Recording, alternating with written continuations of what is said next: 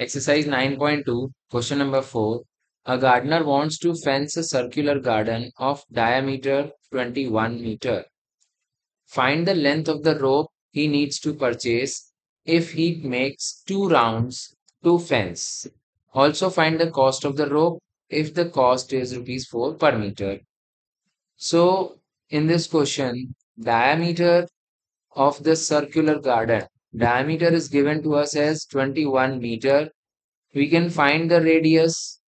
So radius here is equals to 21 by 2 meters. Now to find out the length of the rope, we need to calculate the circumference.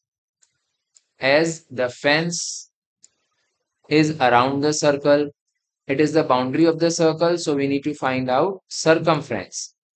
Now the value of pi 22 by 7, radius 21 by 2. We see that we can cancel 7 3s are 21. So 66 meter is the circumference. Now the fence is made by 2 rounds.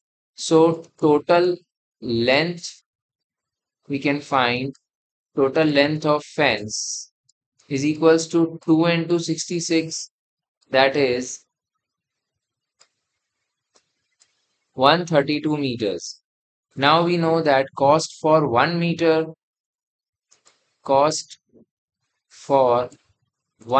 of rope is rupees 4.